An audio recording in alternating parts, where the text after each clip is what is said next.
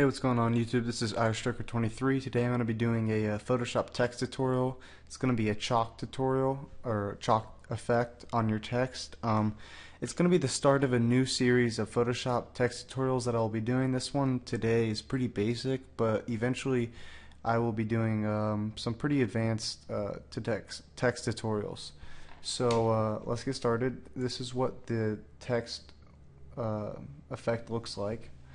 As you can see, it's pretty basic, but it looks pretty good. So let's get started. You can go File, New. You want your dimensions to be 550 width and 150 height. Everything else leave the same. Click OK. You're going to click down here for a new layer. You're going to click or hit the letter D for default colors, and click make sure black is your foreground color. Then hit Alt Backspace to fill in that layer. Go up to Filter, Sketch, Reticulation. You're going to leave all these settings the same and just hit OK. Now you're going to add your text. Hit the type tool, hit in here. I'm going to say 90 point font. You can use any font that you really want. I'm going to use Berlin Sans. As long as it's not too wacky, anything will really work. You want your text color to be white. And now I'm just going to type in Photoshop. You can type whatever you want. Hit V to move. Make sure your layer is selected. Hit V to move your type in the middle.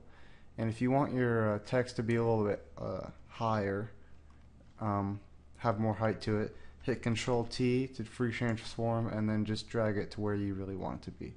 That looks good for me.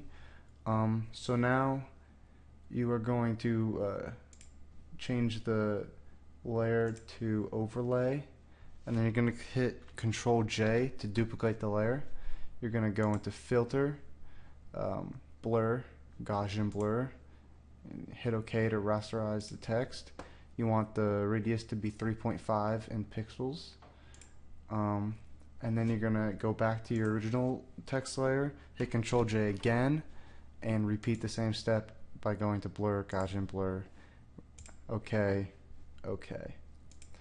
And that just adds a little bit more oomph on the effect, as you can see.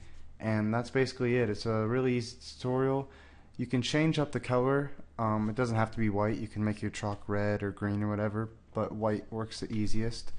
As you can see, it's pretty simple. So I hope you guys enjoyed this. Hope it was easy to follow along. I'm going to be doing a lot more of these type of tutorials in the future. So hopefully you liked it. Rate, comment, subscribe. I'm IRStrucker23, and I'll see you guys next time.